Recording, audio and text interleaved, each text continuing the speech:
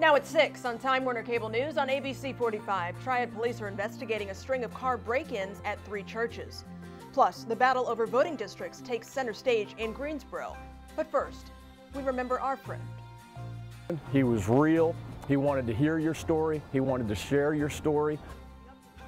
Friends and colleagues are sharing memories about the life of one of our own tonight. We remember Time Warner Cable News sports director Jim Connors. You're watching Time Warner Cable News on ABC 45. Thank you for joining us tonight. I'm Sharon Stone. We'll have those stories coming right up. First here at 6. Meteorologist Monty Montello is here with the first check of your weather on the ones. Monty. Hey Sharon, back to you. Jim Connors checking in from the RBC Center, home to the 58th NHL All-Star Game. Jim Connors checking in from Pinehurst. Jim Connors checking in from PNC Arena. Jim Connors checking in from the ACC football kickoff. Jim Connors checking in from the Greensboro Coliseum. It is with great sadness we report the loss of a Time Warner Cable News family member. Jim Connors passed away Saturday after short and sudden illness. Jim was sports director in our Raleigh newsroom and the co-host of Sports Night. He was a seasoned sportscaster. He anchored sportscasts right here on ABC 45 in Winston-Salem. He was in New Bern as well as Bluefield, West Virginia and Billings, Montana before joining Time Warner Cable News in 2002. Jim was part of the team who helped launch then News 14 Carolina. Jim's accomplishments range from anchoring our coverage of the Final Fours, U.S. Opens, to reporting from the sidelines of the state high school football and basketball championships. Funeral arrangements have not been released. In addition to his Time Warner Cable News family, Jim is survived by his wife, Kim, and 2 teenage children. Jim Connors was 51 years old. Friends and peers of our late sports director Jim Connors celebrated his life today. Those who knew him best shared the memories of a life well lived. Jay Hardy brings us one of those stories. Happy Monday, everybody, and welcome to the David Glenn Show. For North Carolina sports radio host David Glenn, talking pays his bills. Tampa Bay's actually playing pretty good football right now. But today, while remembering his good friend, former Time Warner Cable News sports director Jim Connors, Glenn struggles to find the right words. I remember him first as a man who loved his family.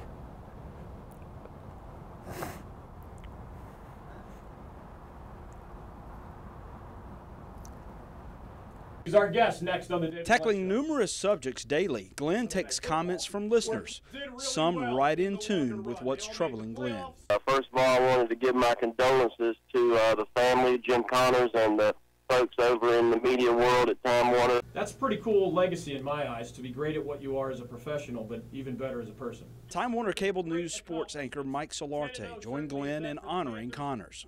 There's a huge void left in our buildings, but there's a big void left in North Carolina sports.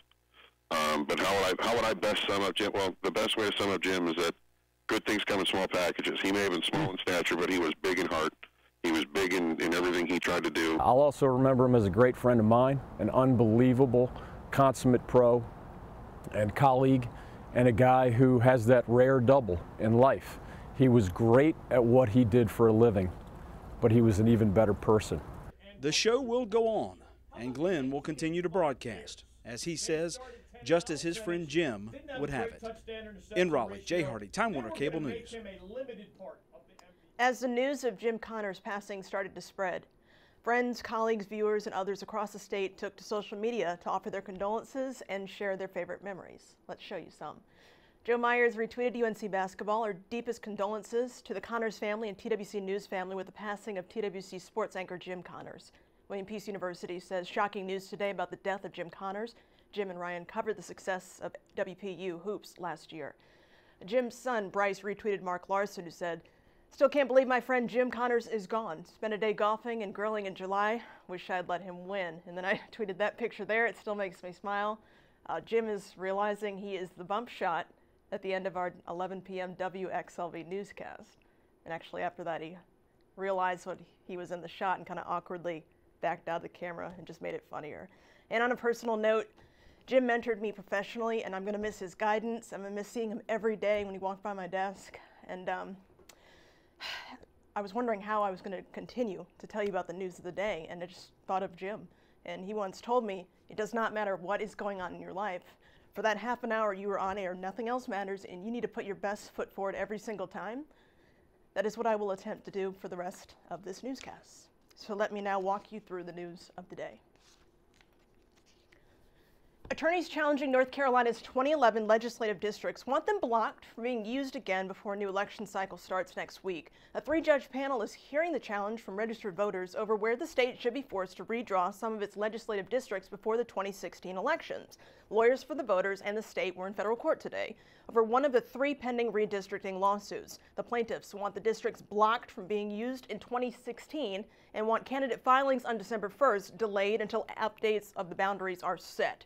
Anita Earls with the Southern Coalition for Social Justice says the injunction is needed now because lawmakers moved up that primary from May to March. The state's attorneys contend judges should delay any decision until other redistricting litigation is resolved. Winston-Salem police are searching for a hit-and-run driver who injured a school crossing guard. Police say 33-year-old Patrice Hurd was working in front of South Fork Elementary on Country Club Road when she was hit. Investigators say she was hit by a tan-colored minivan. It was traveling west on Country Club Road. She suffered minor injuries to her left leg and was taken to Wake Forest Baptist Medical Center for treatment. If you saw anything, you are asked to call police. Thieves strike during church services in the Twin Cities. Several cars at 3 different churches were broken into while the drivers worshiped yesterday. Brandon Livornia has some important tips on preventing your car from becoming a target. You can call Winston-Salem Police if you have any information about those break-ins, or you can call Crime Stoppers, 336-727-2800. Police have made 4 arrests after a brawl outside of Lollipop's Club early yesterday morning. Investigators say they responded to North Cherry Street around 4:45, where a large group of patrons was involved in a fight at the intersection of West 6th Street. The 4 men were charged with fighting in public and disorderly conduct. A couple of weeks ago, 2 men were arrested following a mugging outside the strip club. The city started the process of trying to shut down the club, citing repeated police reports and complaints from neighbors. This 65-year-old man is charged with taking indecent liberties with a child. Sherman Thompson of Graham faces 2 counts in an incident investigators say involved a girl under the age of 15. Thomas is being held in the Alamance Detention Center on a $250,000 bond.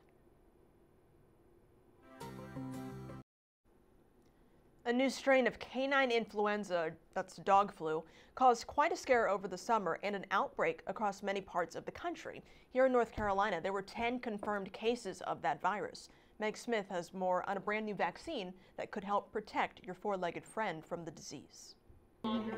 Symptoms of dog flu include coughing, fatigue, and loss of appetite. If you see symptoms, you're advised to call your vet immediately. According to AAA, almost 47 million Americans plan to hit the road this week. State law enforcement officials want to crack down on dangerous driving. Authorities are working to catch speeders, distracted and drunk drivers, as well as seatbelt violations. The National Safety Council says seatbelts will save more than 100 lives this holiday. A lot of folks feel like that if they're in the back seat, that they don't need to wear the belt as much as they would in the front seat, but that's not the case. A large number of folks that are involved in a crash are thrown from the vehicle if they're unbelted. The efforts are part of NC Highway Patrol's I-40 Thanksgiving Challenge and NC Interstate Challenge, as well as Click It or Ticket. Last year, 33 people were killed in automobile incidents over the Thanksgiving holiday weekend. Students at an Alamance County elementary school are giving back ahead of their Thanksgiving holiday. 3 5th graders are using what they learned in the classroom to build Cans for Cancer, a business benefiting Relay for Life. Elaine O'Connell caught up with the young entrepreneurs and shares their story. The Relay for Life race is in May. If you'd like to donate, you can visit our website, twcnews.com. Just do a search for Cans for Cancer. And stay with us.